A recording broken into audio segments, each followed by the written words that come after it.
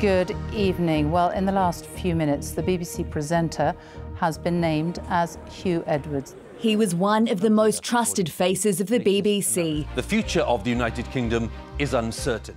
Huw Edwards was there for key historic moments. A few moments ago, Buckingham Palace announced the death of Her Majesty Queen Elizabeth II. The coming and going of Prime Ministers. Tonight at 10, we're live in Downing Street, where Boris... The father of 5 is accused of paying thousands to a young person in exchange for sexually explicit photos. Without naming Mr. Edwards, the Sun newspaper kicked off days of coverage with allegations the young person was 17 years old and that they'd been paid $67,000 over a 3-year period, claims the young person refuted as rubbish. The wife of the 61-year-old star, who made his name public, released a statement saying Huw is suffering from serious mental health issues and is now receiving inpatient hospital care where he'll stay for the foreseeable future. The Met Police says it's not found evidence of a criminal offence.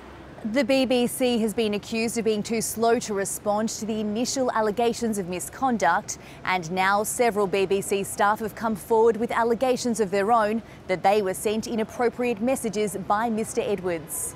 The BBC says it will continue to investigate the allegations. Mr. Edwards' wife says he intends to respond when he's well enough to do so. Michelle Rimmer, ABC News, London.